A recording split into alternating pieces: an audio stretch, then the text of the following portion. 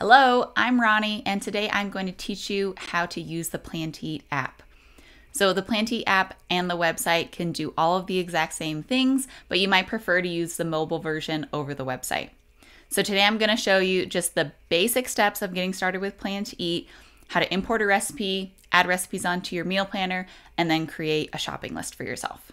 All right, so let's get started by importing recipes. You'll see here that I already have a few recipes imported into my account. When you start your Plan to Eat account, there won't be any recipes, but adding recipes is super easy. So you can see here at the bottom of my recipe book, there is an Add Recipe button. I can tap on that. I have the option to add a recipe by hand. I can clip a recipe from the web, or I can import a recipe from the URL. So adding recipe by hand is just as simple as typing in the information for your recipe. You could copy and paste that information in there.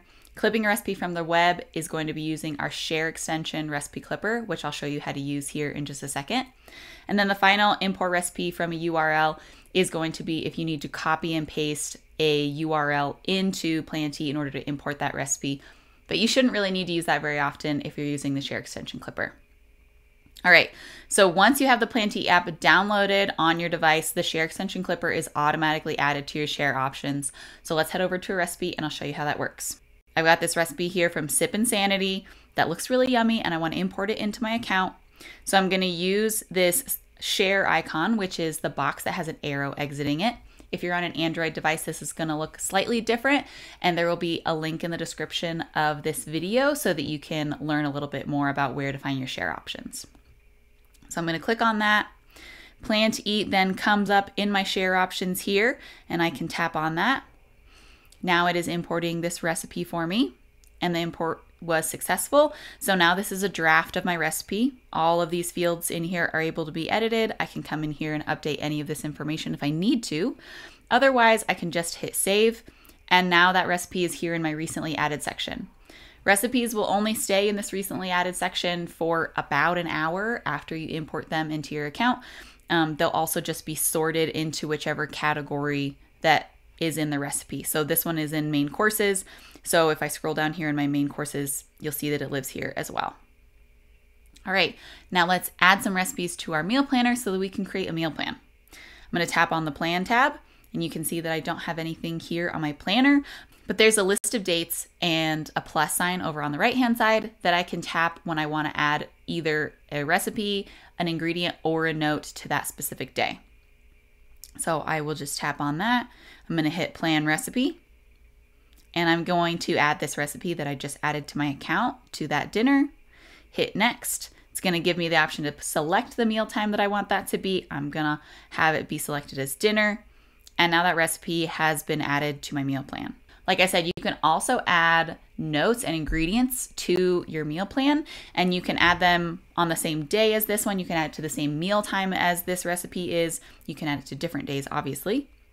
But if you want to add multiple things to one day, you can just simply hit that plus sign again, and it's going to give you the option to add other things here.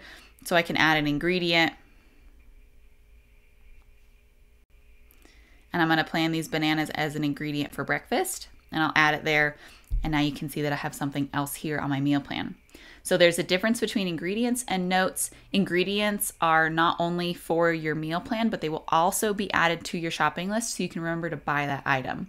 A note is simply a reminder for yourself, whether it's an event like soccer practice or eating at your in-laws' house. It's just a note for you on your meal plan, and it's not going to live on your shopping list at all. All right, so let's go over to the shopping list, and we can see these items will be added there on the 4th. All right, so here on my shopping list, I need to update the date range that we are in because the current date range that we have does not include the day that I just planned a recipe on. So there's a pencil icon over here on the right-hand side that I can tap on. It's going to give me the options of today, this week, next 7 days, next 14 days.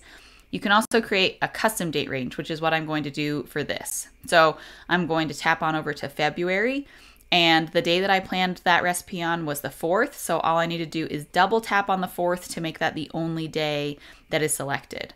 If I wanted to select any days after the 4th, I could just then, tap more days on my calendar here, and it would add the ingredients for those recipes to my shopping list as well. So I'm going to save that, Here it is populating the items from that recipe. It is putting them into categories for me, and they are in my store that's labeled favorite store.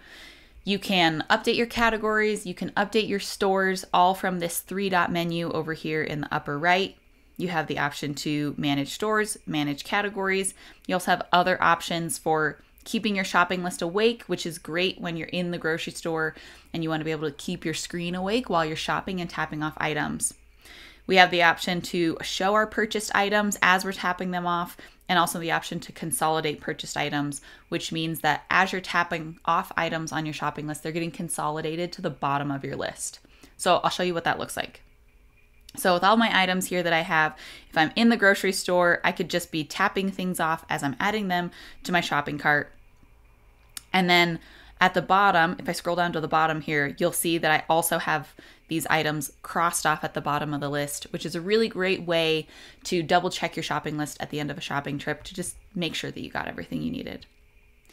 You also have the option to print your shopping list here from the app if you would rather do that than take your app to the store with you and tap things off.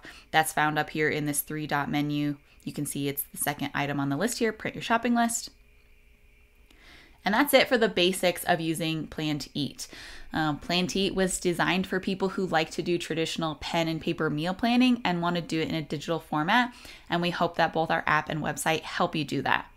If you have any questions, you can email us at help@plantoeat.com and we would be happy to help you. There are also going to be help articles linked in the description of this episode with more information. Thanks for watching.